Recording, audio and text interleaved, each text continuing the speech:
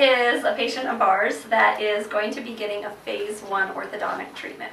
She basically has a lot of crowding of her front teeth, and her upper jaw is really narrow. So we don't actually have enough room for all the permanent teeth to come in. Most importantly, the upper canines, which tend to get stuck on the roof of the mouth or come sticking out a lot if they don't have enough room. So what we're doing for her is we're going to make her something called a palatal expander. An expander is something that will go in on the roof of the mouth, is hooked to the very back molars, and it has a little key that you can turn, and it widens out the top jaw. By widening out the top jaw, we're going to in turn give her a broader arch form, which gives her obviously a nicer smile, but in turn we're going to make more room for all of these top front teeth to get lined up, and more room for those upper permanent canines to fit when that time comes around. Usually the expander is in for 6 months total, but you're only actively turning the expander between 1 and 3 weeks. Once we get everything straightened out and widened out, some patients, not all, will also require some braces on these upper front permanent teeth to help straighten them out and also make more room for those permanent canines to come in.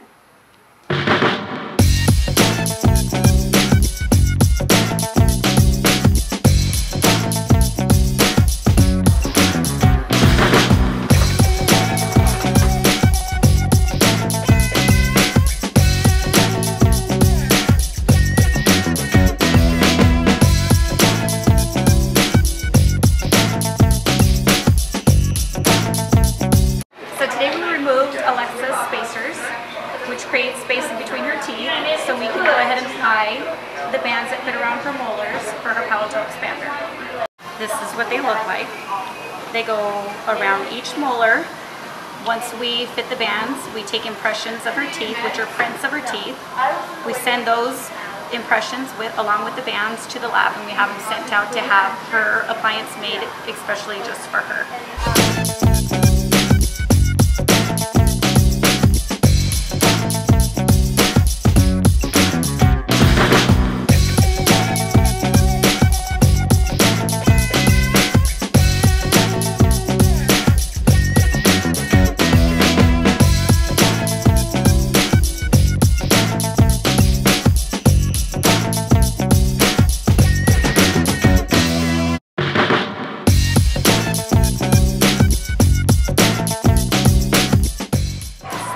Alexa's palatal expander. It's going to go in this way.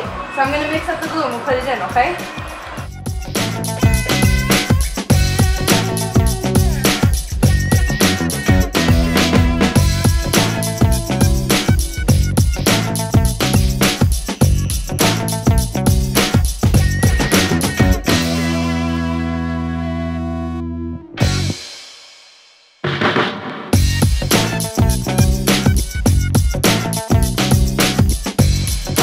Right now we're going to show you how to activate Alexa's palatal expander here, and it's easiest if she's leaned all the way back, or at home if you're on the bed leaning your head over the edge of the bed. So I'm bring you back a little bit more. So the palatal expander works like a belt. It has 2 holes, so when you make a full turn, the next hole will pop up at the top.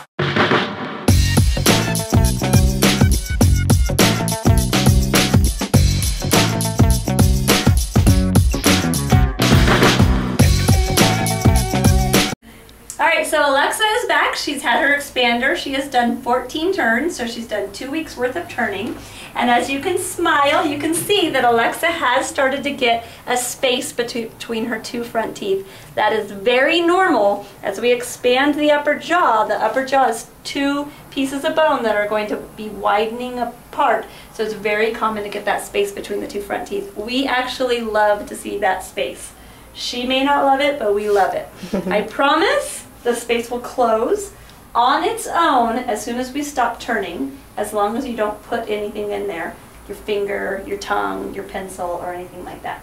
So today we're just going to be checking to see if Alexa and her mother got all the turns in properly. So I'm going to have you lean back and open really wide. Perfect. And I'm going to have you bite together to see if the upper jaw is wide enough. And it is, so success. So Alexa does not have to turn her expander anymore, but it is going to stay in her mouth for at least 6 months to kind of stabilize everything. So today's just our 3-month checkup for Alexa. We're just checking to see how the expander's holding up. Basically, I look in there, take a look, bite together for me, and I can see that her upper jaw is still wider than her lower jaw, and it's still a little overcorrected right now. That's exactly where I want it to be, so today we're just checking. I'm letting her know everything looks good. We're going to continue to follow her for another 3 months. After the next 3 months, she'll have had her expander in for 6 months. So today we're actually going to remove Alexa's palatal expander. She's had it in for 8 months. We like to leave them in a minimum of 6 months, usually around 6 to 9 months. So we're going to have it removed today. We'll still have her wear a little retainer at nighttime just to hold everything until some of the more of the permanent teeth come in. But smile big for us. You can see open wide that her expander really widened the top jaw, made a lot more room for all the permanent teeth to fit in the back. And look to the front, no braces, but she actually had a little bit of straightening of those front teeth just from making a little bit more room for them. Obviously, we will straighten her front teeth when she's ready for her second phase or her full phase of braces. You ready? Mm-hmm. All right, let's do it. All right, Alexa, as I remove your expander, you're going to feel a little bit of pressure on each side, okay? I'm going to use an instrument. I'm going to pull down a little bit on this side, then a little bit on this side, and then I'll pull the whole thing out, okay? So you will feel some pressure, and all I need from you is to open as wide as you can, okay? Beautiful. Lean way back.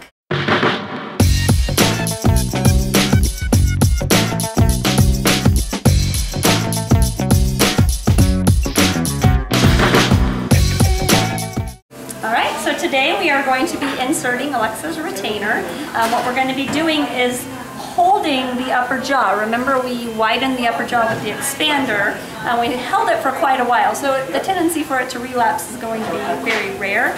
However, we want to be extra safe. So she's going to wear this retainer only when she's sleeping at nighttime, just to help hold everything that we gained with the expander. So what we're going to do is just go ahead and slide her yellow sparkly retainer in there. It's going to fit up over the top teeth and push up in the back.